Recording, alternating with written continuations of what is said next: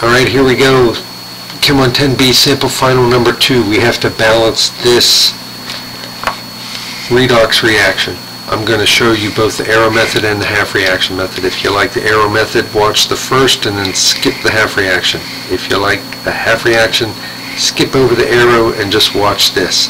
If you need more practice, you're going to do quiz 10 and quiz 11, or chapter 12, exercises 12A through 12I. Alright, so first step, oxidation numbers. Charge on an ion, oxygen's a -2, so total of -8. So that means 6, because 6 minus 8 is equal to -2. Monatomic ion, oxygen is a -2 in a compound. Hydrogen is a +1 in a compound. So the chlorine has to be a +1 to even it out, because 2 minus 2 is equal to 0. Monoatomic ion, oxidation number is the charge on the ion. Oxygen is -2, +1. Drawing arrows between things that are changing their oxidation number. The chromiums are changing, and the chlorines are changing. Temporary balance. There's one chlorine and one chromium on each side. So electrons lost, gain, and then balance. 1 times -1 is equal to a total of -1. 1 times +1 is a total of +1. How do you get from -1 to +1? You lose 2 electrons because you got more positive. 1 times +6 is a total of +6. 1 times +3 is a total of +3. How do you get from +6 to +3? You gain 3 electrons because you're getting 3 more negative, adding electrons. Okay, you have to find the least common multiple, which is 6. So we're going to multiply here by 2 and multiply here by 3, so we end up with losing 6 and gaining 6, which evens out. So this 2 jumps here and it becomes 2 times 1. This 3 jumps here, becomes 3 times 1. All of that work is to get this 3 and that 3 times 1 and that 2 times 1, so we rewrite 3 Cl-1 plus 2 CrO4 minus 2s plus, I don't know how many H pluses, goes to I don't know how many HClOs, plus I don't know how many Cr plus 3s, plus I don't know how many H2Os. Balance by inspection. If we have 3 chlorines, we need 3 chlorines. If we have 2 chromiums, we need 2 chromiums. Okay, so that's 1, 2, 3, 4, 5, 6. Now we're doing the ABC. The A says we're going to add H plus to balance the charge. So let's do the charge first. This is 3 times -1 plus 2 times -2 plus, I'm not sure, times +1. And that all has to equal 3 times 0. There's no charge on HClO. And 2 times +3 plus, I don't know, times 0. Okay, so that adds up to a total of +6 on the right. And that's not going to change. +6 on the left. 0 charge on water. Okay, so the answer is, if this is -3 and this is -4, that means -7 plus something has to equal +6. Well, doesn't that have to be +13? Because 13 minus 7 is equal to +6. So 13 is the coefficient on the H plus. Okay, then we do oxygen. There's a total of 8 oxygens on the left, which means we need 8 oxygens on the right. There's 3 oxygens here, plus 0 oxygens, plus, well, you need 5 oxygens.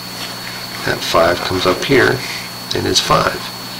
And if we've done everything right, a hydrogen check is what's left. We've got 13 hydrogens here. We've got 10 plus 3 is 13 hydrogens. Done. That's the balanced equation. Now let's do the half reaction. Split them up into their 2 halves. Cl minus 1 goes to HClO, and then CrO4 minus 2 goes to Cr plus 3. Alright, 1-to-1 between the chlorines and the chlorines. Then what? Then we add waters to balance the oxygens for H2O. Then 1 H2O. Then what do? We balance H's. There's 2 H's on this side, so we're adding 1 H plus on this side. There's 8 H's on the right, so we add 8 H pluses on this side. Alright, and now we have to add electrons to balance the charge. So we've got a total of -1 on this side, and a total of +1 on that side. So you have to add 2 electrons on this side to get the charges to be balanced. And over here, what do we got? +3 over here.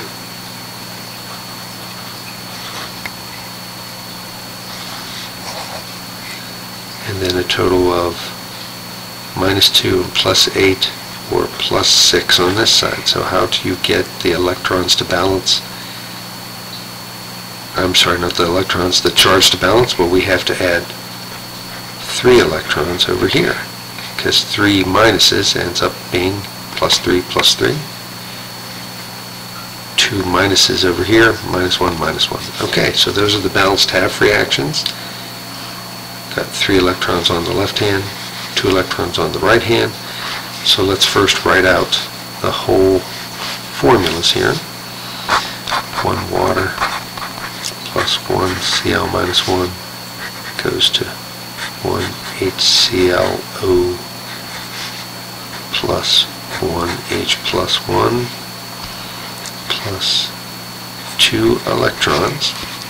And then over here, we've got 8 H pluses plus 1 CrO4 minus 2 plus 3 electrons goes to 1 Cr plus 3 plus 4 waters.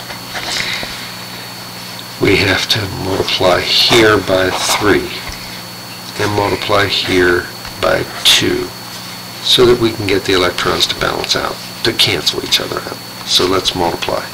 3 H2Os plus 3 Cl minus 1s goes to 3 HClO plus 3 H plus 1 plus 6 electrons.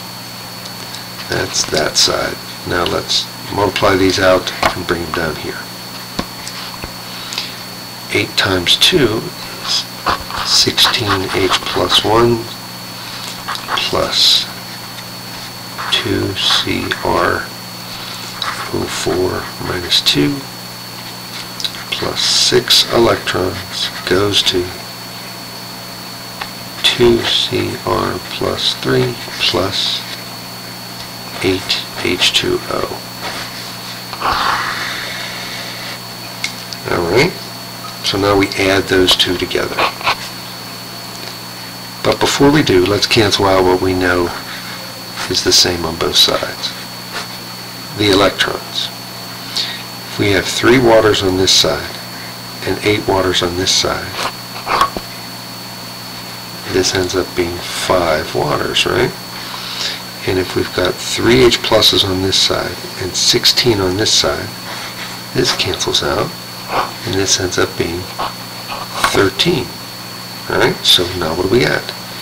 We've got 13H plus 1 plus 2CrO4 minus 2 plus 3Cl minus 1 goes to 3HClO plus 2Cr plus 3 plus 5H2O.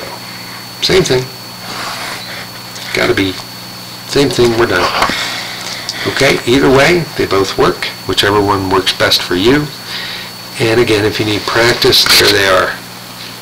Quizzes 10 and 11, Chapter 12, exercises 12A through 12I. Good luck.